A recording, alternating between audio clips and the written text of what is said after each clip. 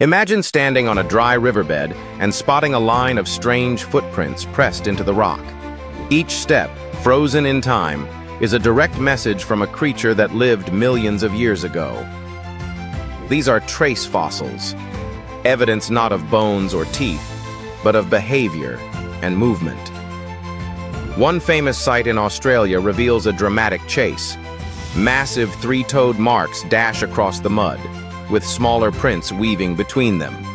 From these clues, scientists deduced that a group of predators was hunting a herd of plant eaters, capturing a prehistoric drama in a single snapshot.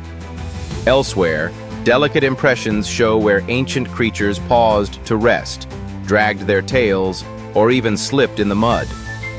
Some tracks are so well preserved that skin patterns or claw marks are visible, hinting at the animal's size, speed, and even how it moved.